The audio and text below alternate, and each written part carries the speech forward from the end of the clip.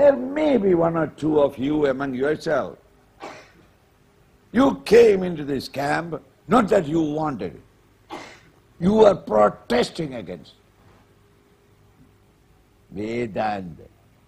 Some Indian Swami coming and all Swamis are terrible. I don't want spirituality. I am a materialist. I am a secular man. I don't want spirituality. He was protesting. Then why did you come? What can I do, Swamiji? My mother wants to come. Therefore I brought.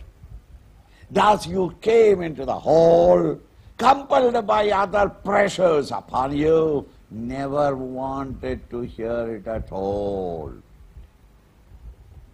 And yet, when you started listening, you start as it were remembering.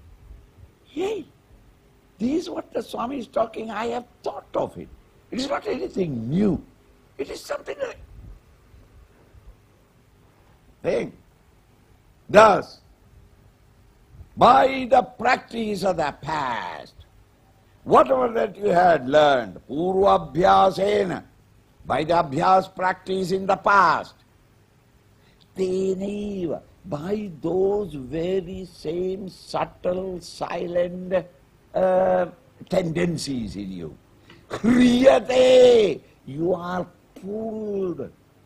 Avasho visaha. And you yourself are surprised. How am I getting interested in it? Why am I getting interested in it? All these years I never wanted it. Now I am feeling a terrible fascination. I think that Swami is doing hypnotism. I am one of those who thought that. My Guru has been hypnotizing me. Because I am feeling a terrible fascination for it. I did not go to the spirituality, thinking that no religion and spirituality. I went there to know how does these Mahatmas keep this bluff among the public. I was an atheist at that time, so that I can write an article on it and publish it in the papers. I went there as a saboteur. But when I started reading literature, listening to them, thinking, I get fascinated by it. When I thus felt fascinated, and one night I started thinking in terms of taking sannyas, I said, there is a limit. I must get out of this place. Because this man, maybe some power in him, he is hypnotizing me. So I ran away to Badrinath. Stayed there 30, 40 days. Why? To decide. I was fighting against, but my mind is saying, let us take sannyasa, or else you will go back again into the world. Tie yourself down here, because once you take this cloth, it is meant for all times to come, and therefore tie yourself down. This is a wonderful life. And the other part of the mind says, what a fool you are, why are you going to, that fellow is now tying you psychologically, he has made you a fool, you are...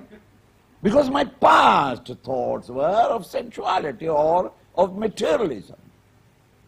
All of a sudden this fascination comes. You are helpless.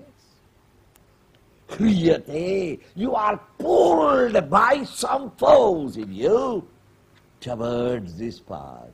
Why? This is what you have practiced in the past.